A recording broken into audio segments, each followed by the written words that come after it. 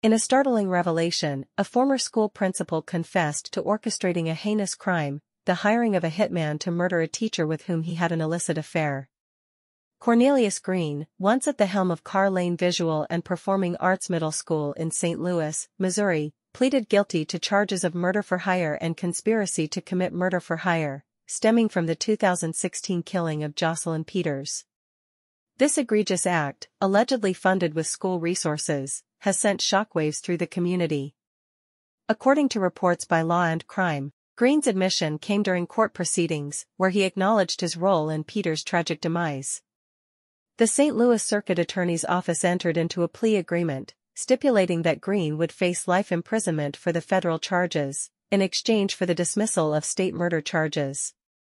This agreement effectively spared Green from the death penalty, ensuring he would be held accountable for his actions while avoiding the ultimate punishment. The sordid affair between Green and Peters reportedly began in late 2015, despite Green being married to another woman at the time. Court documents revealed the existence of an ongoing romantic relationship between the principal and the teacher, shedding light on the motives behind Peters' untimely death. The revelation of Green's double life and the shocking nature of the crime have left many reeling, as the community grapples with the betrayal of trust and the implications for the educational institution. As details continue to emerge, this case serves as a stark reminder of the potential for abuse of power and the consequences of unchecked misconduct within educational settings.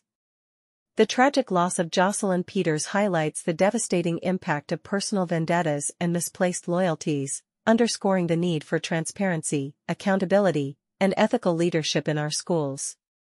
In the wake of this scandal, questions abound regarding the oversight and governance of educational institutions, prompting calls for reforms to prevent similar tragedies from occurring in the future. The healing process for the affected community will undoubtedly be arduous, but it is imperative that lessons are learned and meaningful action is taken to ensure the safety and well-being of students, staff, and faculty alike. As the legal proceedings unfold and justice is sought for the victim and her loved ones, the case of Cornelius Green serves as a cautionary tale, a sobering reminder of the profound consequences of betrayal and abuse of authority. May this tragedy compel us to strive for greater integrity, transparency, and accountability within our educational systems, so that incidents like these remain firmly in the realm of fiction, rather than stark reality.